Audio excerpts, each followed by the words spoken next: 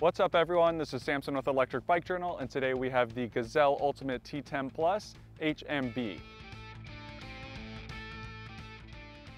This is a Class 3 electric bike with pedal assist up to 28 miles per hour. It has the Bosch Performance Line Speed mid-drive motor, which provides 85 Newton meters of torque. Integrated into the frame is a 500 watt-hour battery that is removable.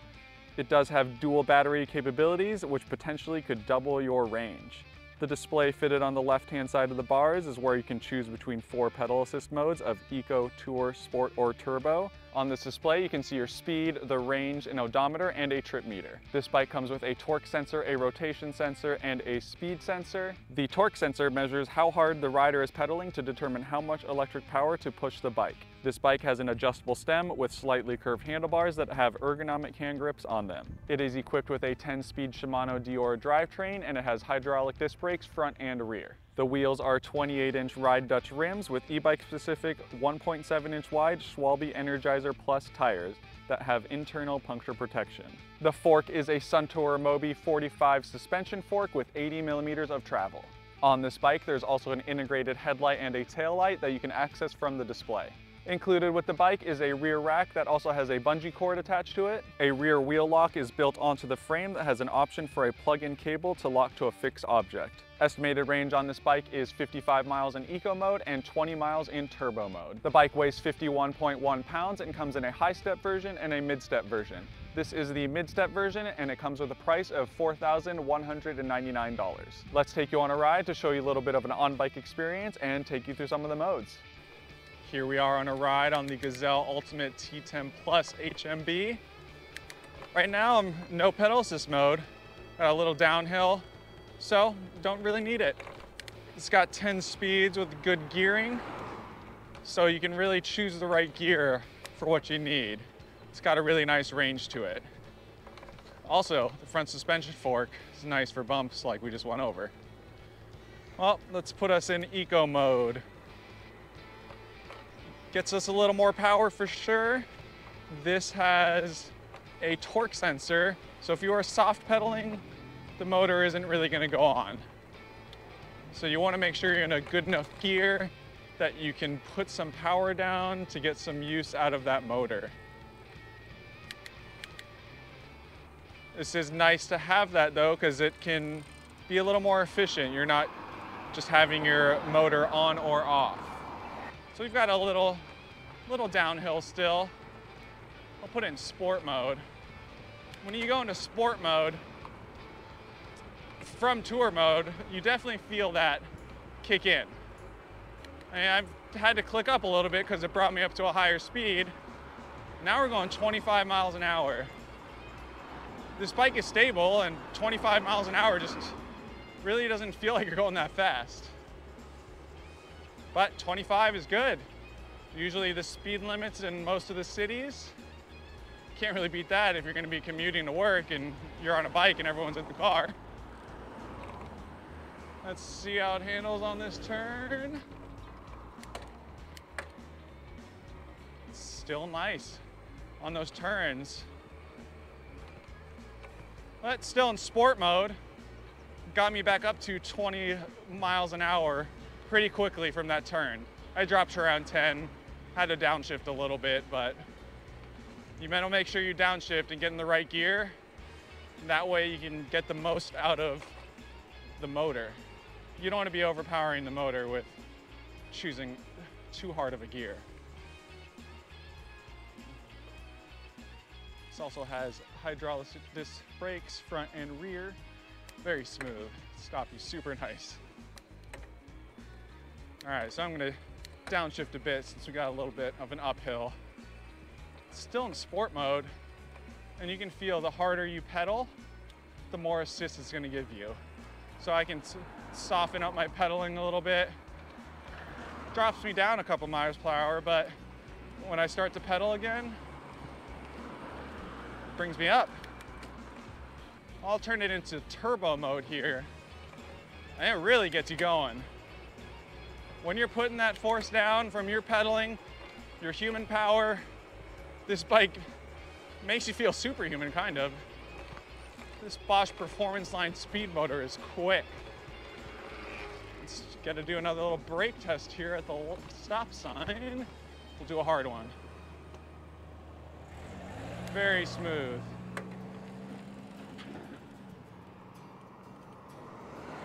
Oh, that person didn't want to wait for us, even though we had a blinking light. Anyways, from that stop, still in turbo mode, up to 20, 23 very quickly. And that suspension fork again really helps with those bumps. All right, so I've got us to a hill right now, 0 pedal assist. And it's going. We're in the biggest gear, and it's some work for sure. So let's get us an eco, and you feel that relief that you want from an electric bike. When you're pedaling, if you don't put much effort down, you definitely aren't gonna get as much use out of it with this mid-drive motor with the torque sensor. But eco, going uphill, you can get going pretty well. So we'll get us into tour. And that gets us going much quicker. We're going 13 miles an hour with, you know, about a third of the way up in our gears. This hill is not the steepest, but it's a very good hill. And in tour mode, we're conquering this thing with ease. Let's get into sport. Sport, yeah, that's cool. Has a little delay when you shift your gears, which is nice, because it's not gonna overpower your shift. It has a very tiny delay. So you do hear the motor cut off a little bit, but that's a good thing. But yeah, we got to the top of this hill quick in sport mode. We'll drop down here. You can see how quickly this bike will roll. Now I'm just coasting down this hill. We've already hit 25 miles an hour, 26, and very stable. These wheels feel good. Now we're at 31. Got a bump, front suspension fork absorbs a lot of that, and get to test out these brakes again. Very smooth stopping. So let's take on another hill from a stop. Started in sport, had to downshift a bit so we can pick the right gear to go up this hill. Now let's turbo it up. Turbo, in the lower gears, your legs are moving. So when you shift up, you really can feel this bike get up in speed. You don't even need to be in the easiest gear in the back when you're going uphill in turbo mode. Because the more power you're putting down, the more power the motor is giving you. We are cruising up this hill at 14 miles an hour, and this is a steep one. Some other bikes with lower gearing, or not as big of a gearing range, have issues going up this hill. So this is great. And as we crest this hill, you will feel this motor kick in super quick. So on the flats, to get the most out of that torque sensor and let that motor know you're pedaling more, when you shift into a harder gear, it really picks up.